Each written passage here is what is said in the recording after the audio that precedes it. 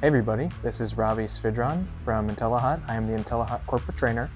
Today we are going to talk all about our heat exchanger. And what we're going to do is we're going to take various components off of the heat exchanger in a teardown process. We'll talk about each of the components. So before we start, let's talk a little bit about what we need. Really, there's not a whole lot of components that are necessary for this. We're going to take a long Phillips head screwdriver, and it's long for a reason. We'll talk about that. We're going to take a T20 screwdriver, okay, Torx screwdriver here, and then you really need a 5.5mm socket head. That's what's going to allow us to get that top cast plate off. I like to put it on a T-handle because it allows us to access what we need to a little bit better. So we're going to take that. A couple extra things. We're going to have a Sharpie marker. We're going to use Molykote Compound 111. This is a lubricant that we'll be using. And I'm also going to grab the accessory bag from inside of our front door. We're going to take that as well. All right, so I'm going to grab my long Phillips head screwdriver here. The first thing we're going to do is take the blower off of the top cast of the heat exchanger. Now on every heat exchanger you're going to see in the field, there are 4 Phillips head screws on the heat exchanger. Now I have my heat exchanger sitting on a table, so this is going to be really easy for me because I have easy access from the top. When you're working on this in the field, depending on what type of unit we're actually taking the blower off of, when it's inside the cabinet, it's a little bit more difficult. Now, it's important to note before we start that before you do any work on the heat exchanger or inside of the unit, we have to make sure that the unit is off. We will never recommend to you to replace any component while the unit is running. That's a safety risk.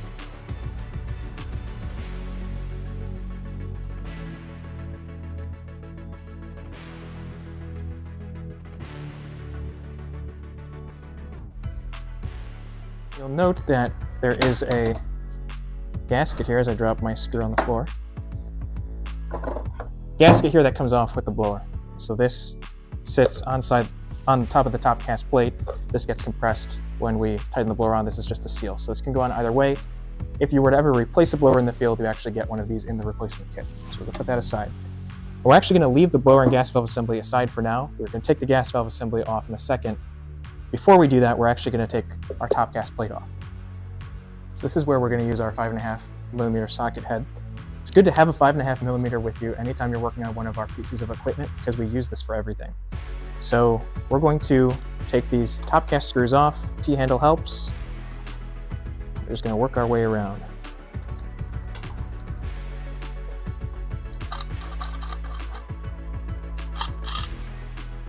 Okay, so I'm going to place that to the side. Try not to lose all my screws. You'll notice that there is a gasket on the inside here. Okay, so gasket goes on that top cast plate. You actually cannot reverse this gasket, so it only goes on one way. That's nice for when we put it back on. Inside this top cast plate, there's a couple things we're looking at here. Really, if you were ever doing this in the field, there'd only really be a couple of scenarios you'd be pulling this off. The first would be to check the burner, which is underneath this deflector plate here. We'll pull that off in a second. The other piece would be to check these flappers. There's flappers that sit inside the top cast here. They should be sitting in the positions you see them in here now. So their job is to open and close like so. If they're laying inside the top cast, that means they need to be replaced. They've broken off their pins that hold them in place. So what we're going to do next here, to get that piece back in, is I'm going to grab that same 5.5mm T-handle. This is where it's helpful to actually have the T-handle. I want to take this deflector plate off. This is 5.5mm as well. It's really difficult to get a socket wrench into this space. Again, I've got the advantage this is hand tight for me, so I'm just gonna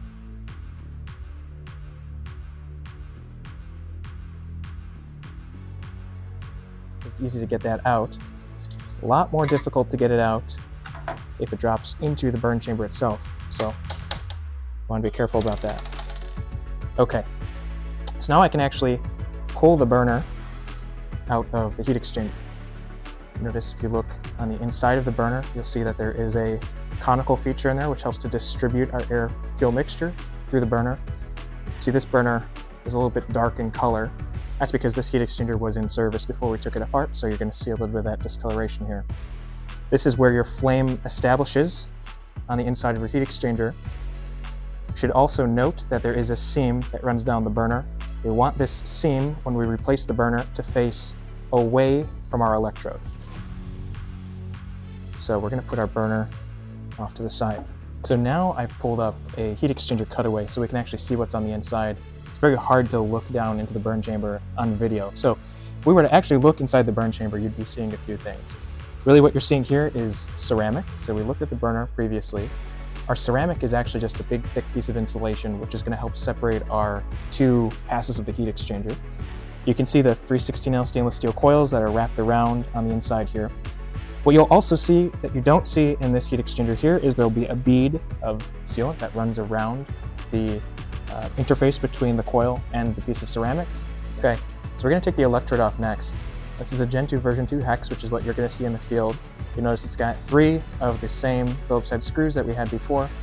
When you see this on a floor mount unit, you'll also have a ground screw that is, or a ground line from the DSI that's attached here.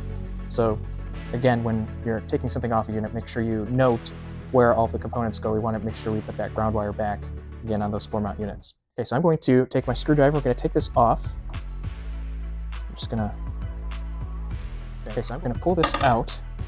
And you'll notice right away that we've got a gasket on here. I'm going to wiggle this guy out. So we've got a paper gasket on the bottom of the electrode. It's a good idea anytime you're pulling the electrode off to replace this paper gasket. Okay, when you get your unit, it's going to have a bag on the inside of the door. On the inside of that bag, you see we've got some paper gaskets.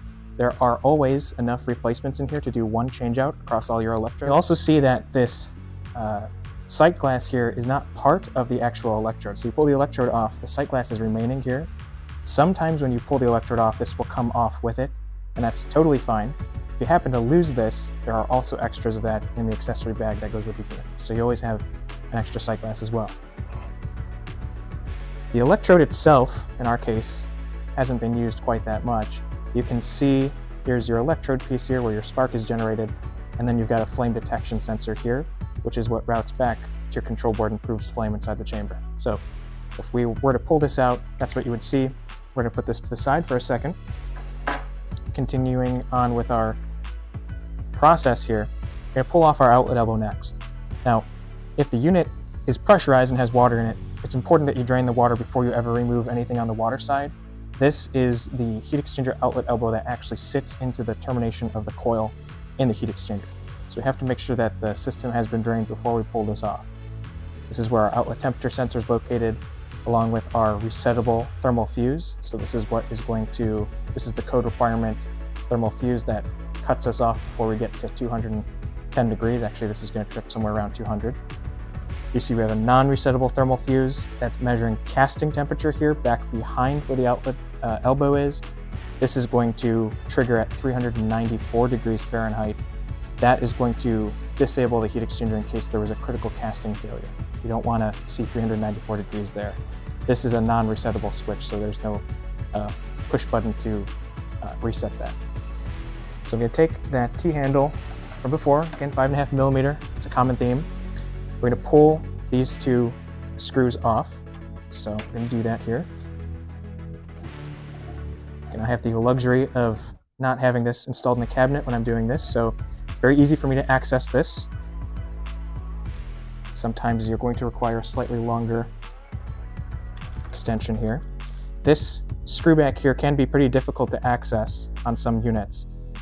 One tip I would have if you were doing this replacement in the field is there are times you can actually loosen this screw and remove the outlet elbow without removing the bracket. You gotta be careful you don't bend the bracket. You have to make sure you can still get a seal on this elbow when you put it back in place, but sometimes locating this hole is difficult when we're replacing. So we're gonna take that off here.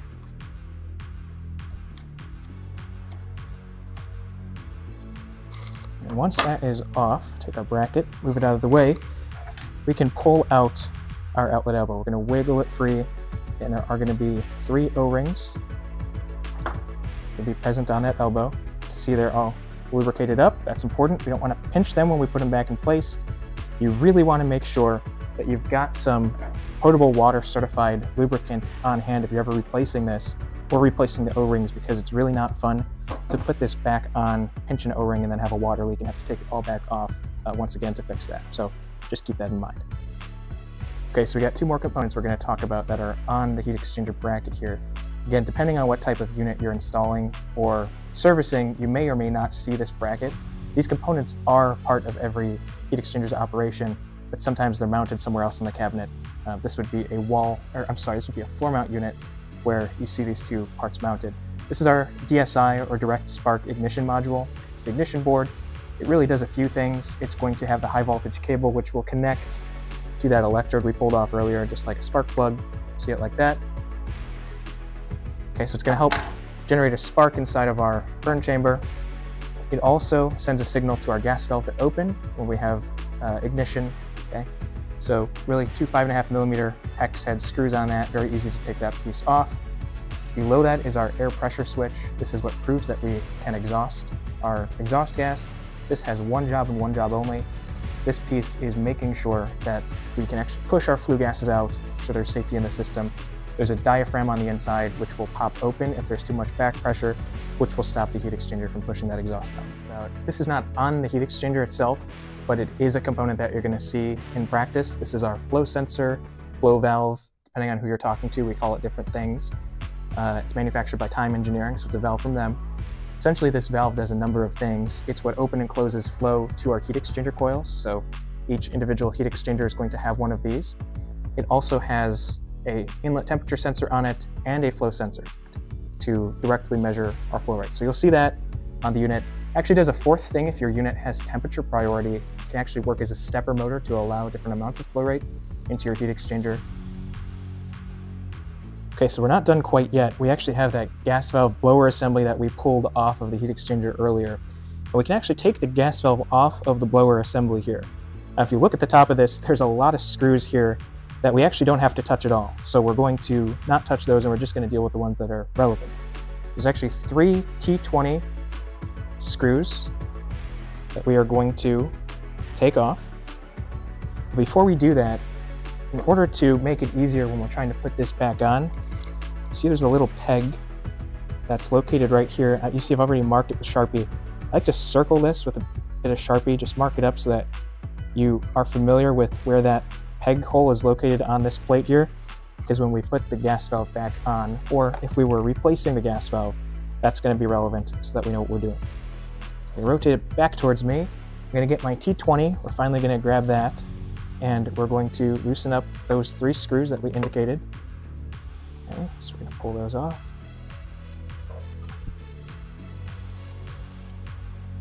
One over here. I'm going to support it with one hand, or it's going to want to jump off on me. And this guy here.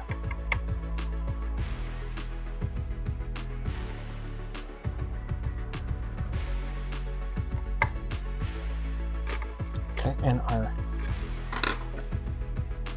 gas valve is going to lift right off. Now, you'll notice that the swirl plate underneath comes right off of the adapter plate here as well. And the reason we marked our hole on our gas valve is because if you take this off and you're not paying attention, you can actually line up these 3 holes in a number of different ways. So in order to remember which way to put it back on, if we were going to go replace our gas valve and put the gas valve back on, we would want to locate that peg we marked previously, the hole where the peg goes. We can put our peg into that hole. In fact, I'm going to remove the screws here to make it a little bit easier to demonstrate here. Get those out of the way.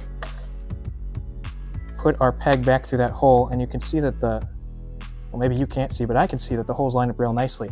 Now, there's also an arrow on our gas valve which points down. So we know that the peg goes into the marked hole and that the arrow points straight down, and that's going to allow us to line up which way to put the gas valve back on. Cool. And just like that, it's all back together. Wasn't that easy? Leave a comment on what you want to see in the next video, and thanks for joining us.